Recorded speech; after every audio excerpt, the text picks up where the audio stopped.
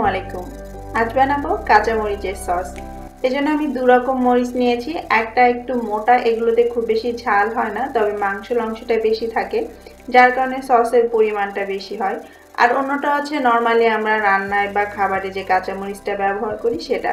এগুলোতে প্রচুর ঝাল থাকে। আপনি চাইলে শুধু এই মরিচটা দিয়েও সস বানাতে পারেন, তবে সাথে এরকম কিছু মোটা মরিচ নিলে ঝালেরও যেমন ব্যালেন্স হয় তেমনি সসটাও বেশি পাওয়া যায়।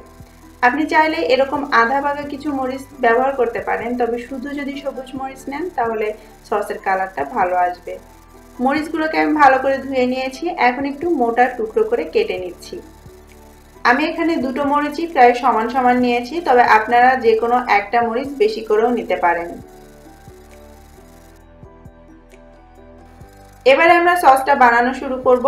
এজন্য একটা প্যানে আমি 1 টেবিল চামচ তেল নিয়ে নিলাম। চুলার আঁচটা মিডিয়াম লোতে রেখে তেল গরম করে তার মধ্যে আমি 1 চা চামচ দিয়ে দিচ্ছি জিরা। জিরাটা যখন একটু চিরবির করে উঠবে এটাকে হালকা করে নেড়ে দিয়ে তারপর এর মধ্যে আমি দিয়ে দিচ্ছি আদা কুচি, প্রায় 2 টেবিল চামচের মতো।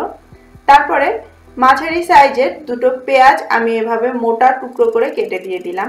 এগুলোকে একসঙ্গে একটু নেড়ে চেড়ে নিব জাস্ট আধা মিনিটের মতো। তারপর আমি এর মধ্যে দিয়ে দিচ্ছি সেই কেটে রাখা মরিচগুলো।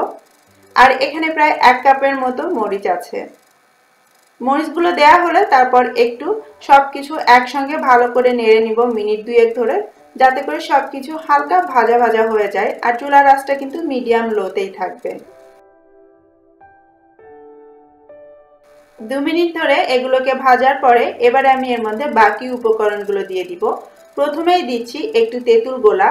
কিছুটা পাকা তেঁতুল আমি অল্প পানিতে ভিজিয়ে রেখে তারপর কাপটা বের করে নিয়ে এর মধ্যে দিয়ে দিলাম। এতে করে সসের টেস্টটা অসাধারণ হয়। তেঁতুলের বিচি বা খোসা এর মধ্যে দেয়া যাবে না। তারপর আমি এর মধ্যে দিয়ে দিচ্ছি 2 টেবিল চামচ চিনির শিরা। আসলে আপনারা অনেকেই প্রশ্ন করেন যে যখন আমরা মিষ্টি বানাই এর অতিরিক্ত শিরাটা দিয়ে কি করা যায়। এইভাবে আপনারা নানা কাজে শিরাটা ব্যবহার করতে পারেন। 1 চা চামচ দিয়ে দিলাম লবণ। তারপরে সবকিছু একসঙ্গে নেড়ে একটু মিশিয়ে নিব।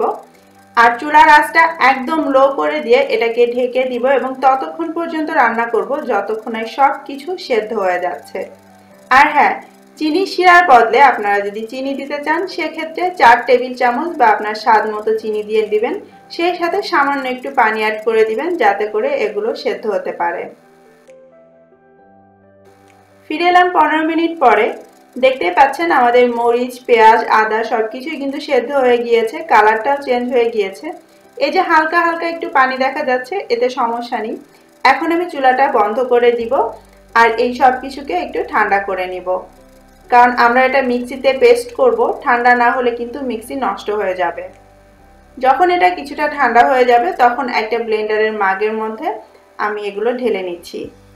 সাথে আমি দিয়ে দিব 2 টেবিল চামচ হোয়াইট ভিনেগার। এটা কিন্তু খুবই ইম্পর্ট্যান্ট। এতে করে এই সসের যে এক্সট্রা ঝাল ভাব সেটাও যেমন কমে যায়, সেই সঙ্গে সসটা অনেক দিন ধরে সংরক্ষণও করা যায়। আর এই ভিনেগারটা অবশ্যই যখন আপনি এটা পেস্ট করবেন তখনই দিবেন, রান্নার সময় নয়। আমার এগুলো পেস্ট করা হয়ে গিয়েছে আর সসটাও কিন্তু রেডি। এখন একটা এয়ারটাইট কাচের বয়ামে আমি সসটা ঢেলে নিচ্ছি। আপনি চাইলে যে কোনো এয়ারটাইট প্লাস্টিক কন্টেনারেও এটা ঢালতে পারেন এবং বাইরে রাখলে 3 মাস, আর যদি আপনি ফ্রিজে রাখেন তাহলে এটা 6 মাসেরও বেশি সময় ধরে সংরক্ষণ করে খেতে পারবেন। আর এই সসটা বিভিন্ন ধরনের রান্না, কাবাব তৈরি অথবা যে কোনো স্ন্যাক্সের সঙ্গেও পরিবেশন করতে পারবেন। আশা করছি আমার আজকের রেসিপিটা আপনাদের কাজে আসবে। কেমন লাগলো সবাই কমেন্ট করে অবশ্যই আমাকে জানাবেন। আজকের মতো বিদায় নিচ্ছি। আল্লাহ হাফেজ।